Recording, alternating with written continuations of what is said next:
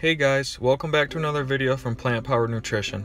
Here we're going to show you the laziest way to make falafel. And I'm going to use Trader Joe's frozen here, and I got to tell you, somebody who eats a lot of falafel, this stuff is actually really good. You could also use this dry mix, but I found that the frozen tastes way better. If you don't have a Trader Joe's near you, you could always go to a local grocery store and try and find some dry mix similar to what I just had. Or you could also search for like a Mediterranean or Arabic store near you, and I'm sure that stuff would be a lot better than what you would find at a local grocery store. But anyways, let's get to the video. I hope you enjoy. Thanks for watching. We're going to put these in the air fryer for 350 degrees for about 12 minutes. We're going to flip them halfway through, and you might want to go a little bit longer, or depending on how crispy you want them.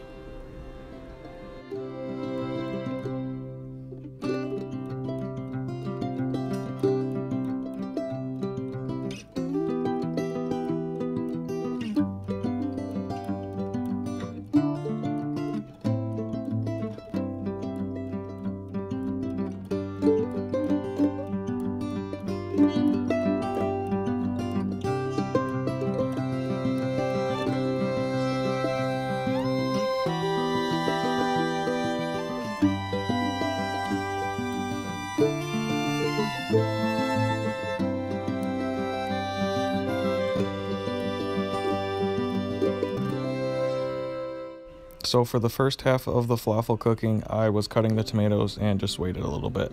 And now for the second half, I'm going to start preparing the tortillas and get ready for the sandwiches.